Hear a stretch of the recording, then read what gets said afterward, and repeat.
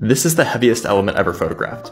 It's Einsteinium-253, and it has a half-life of about 20.5 days, and the reason it's so grainy is because of the radiation it was giving off. But it's not the heaviest element that's ever been made, it's just the heaviest element that we can make a lot of. This is ye olde periodic table, and we can see all of the elements that have been synthesized. The one I just showed you, Einsteinium, is right there on the periodic table. But there's a whole bunch of other elements that have been synthesized, including fermium, which is one higher, a whole bunch here, this entire area here, all the way out to oganesson here, with 118 protons in it. And generally speaking, the heavier the element, the more unstable it is. That's why the heaviest element that occurs naturally has atomic number 92, it's uranium. And all of the heavier elements get more and more radioactive, more and more unstable as you increase the amount of protons and neutrons. The reason for this is that inside the nucleus of an atom, there's two competing forces. There's the strong nuclear force, which is a very, very tight but short-range force, pulling neutrons and protons together. And then there's the electrostatic repulsion that pushes protons apart because they have the same charge. The smaller the nucleus, the more the strong nuclear force can have an effect, because the strong nuclear force acts over smaller ranges.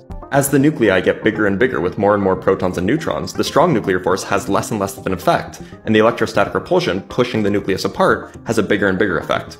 Eventually, the nucleus just falls apart. Nonetheless, we're left with the mystery of how is it that huge elements, like lead-208, can be stable, yet have so many protons and neutrons? For comparison, if the helium nucleus was the size of Pluto, the lead-208 nucleus would be the size of Earth. And yet, lead-208 is not radioactive at all, it is completely stable. And you would be right for thinking that there's some sort of magic happening here. What I'm talking about are magic numbers. Let's take a detour to chemistry. Maybe you learned at some point that there are certain chemical elements that have just the right number of electrons that they are completely unreactive. These are the noble gases, helium, neon, argon, and so on.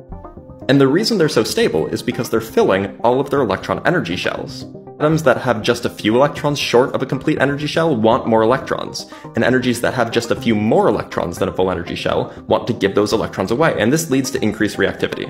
And atomic nuclei kind of have the same thing. They also have energy shells. It's just in the nucleus, there are shells of protons and shells of neutrons.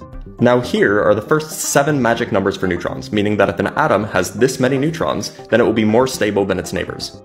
By the way, the next one after 126 is believed to be 184. Protons have nearly the same magic numbers, except the last one. Instead of 126, you have 114.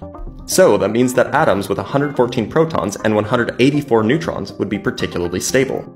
And so we get the hypothesized island of stability, namely some atoms might have just the right number of neutrons and protons so that even though they're super heavy, they're still stable. And maybe we'll see one soon.